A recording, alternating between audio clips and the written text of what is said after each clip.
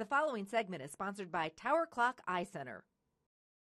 Welcome back, everybody. Joining me now, Dr. Michael Servi from Tower Clock Eye Center to talk about something that many people deal with.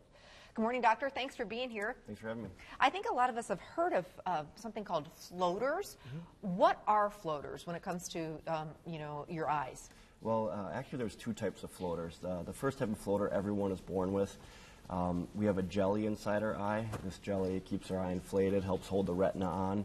And inside that jelly is imperfections or little protein clumps.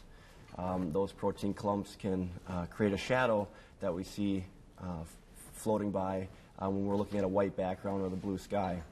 The second type of floater. So that's kind of normal. Don't be paranoid Yep. about that. Yep. All right. So that's a normal floater. That's might be something like a little worm squiggling by. But it usually goes away then. And, Yep. Okay. Yep. All right. And the second type of floater actually is kind of a ocular urgency.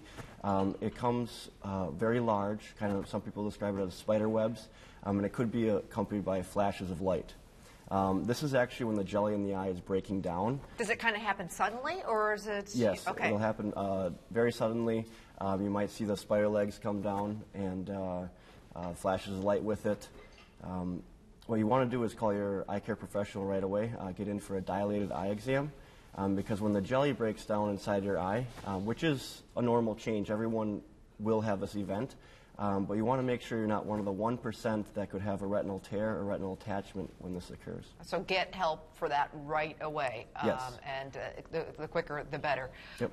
Now's a good time of year. It's fall to get in and get your eyes checked. Maybe ask yourself, when's the last time you went in for to get your eyes checked. So many people, we have insurance for it, most of us, but we just don't do it. Yeah, most insurances, even your medical insurance, will cover one yearly comprehensive eye exam. It's good to get in there, just get everything checked, just like your normal physical. You get your teeth cleaned 2 times a year. You see your primary care doctor 1 time a year. It's also good to get your other senses checked, including your eyes. And what about glasses? I know some people, have had their glasses probably way too long. Is that another thing that you really should get that prescription checked? Yeah, we recommend every year to get your prescription checked.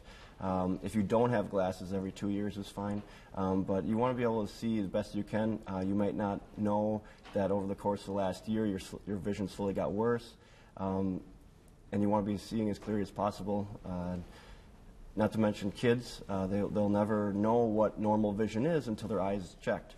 So an exam at 6 months, 1 year, then every 2 years after that is beneficial to the kid's development. And although they do exams at schools, a lot of schools, they don't have the time to spend. Sometimes they can be completely wrong.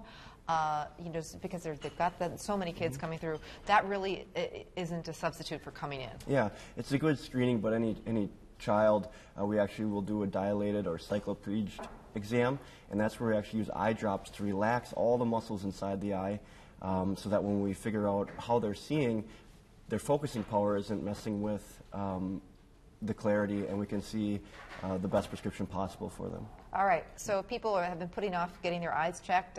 You are taking new clients? Oh, yes. How can people best get a hold of you guys? Actually, they can call us at 499-3102. We're all accepting new patients, and we can help you from there. All right. Thanks so much, Doctor, from Tower Clock Eye Center. If it's been a while, maybe it's time to get in there and get them checked out. Thanks Awesome. again. Appreciate it.